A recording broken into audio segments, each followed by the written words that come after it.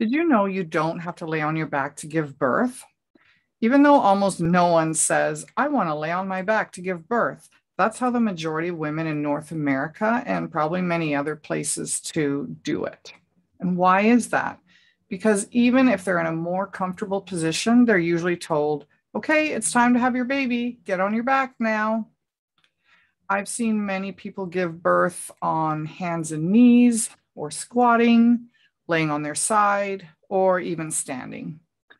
Midwives and many doctors know how to catch babies in a variety of positions. It's just a habit for the staff to tell their patients to get on their back to have their baby. So, what can you do to avoid this uncomfortable and actually ineffective position? Don't get into the position in the first place. It's hard to get out of it once you're on your back already, especially if you're tired and well into that second stage of labor. Just say no. If you're in a comfortable position and someone says, okay, turn around now, just say no, or just shake your head. You don't even have to talk.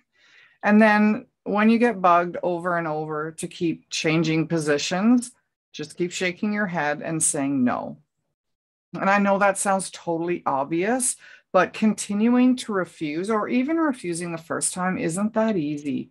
I made a video about that called the Tendon Befriend Stress Response. I'll put the link down below in case you want to check that out. And it explains why it's so difficult for us to not just do what we're told in labor. So I do have a few tips for you. We do the thing that is a habit, the thing we're most used to doing when we're in a stressful or vulnerable position. And that's how many people describe birth.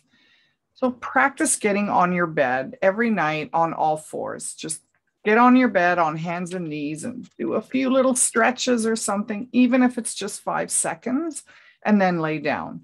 And it'll start to feel normal for you to get on your bed without laying down.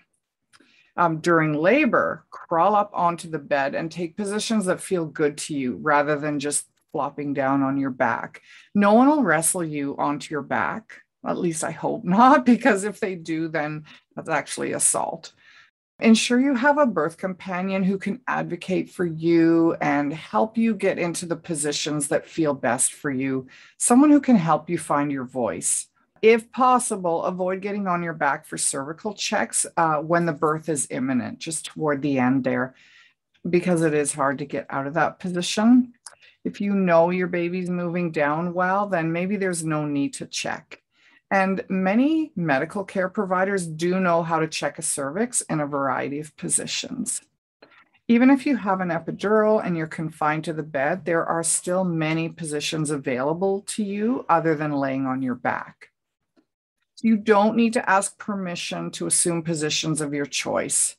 However, if there's a medical complication that requires certain interventions or positions, then it might be safest for you to be on your back, but those are not common situations. And of course, if it feels good for you to be on your back, then go for it. It's very uncommon, but every once in a while, I see somebody who likes that position. In my dreamy, ideal birth world, everyone would be in the position that feels best for them, no matter what that is. So I'm Angie Evans. I'm a prenatal teacher and a doula, and you can find all kinds of information about classes, pregnancy, birth, postpartum on my sites listed below. And I wish you an empowering birth. Thanks for watching.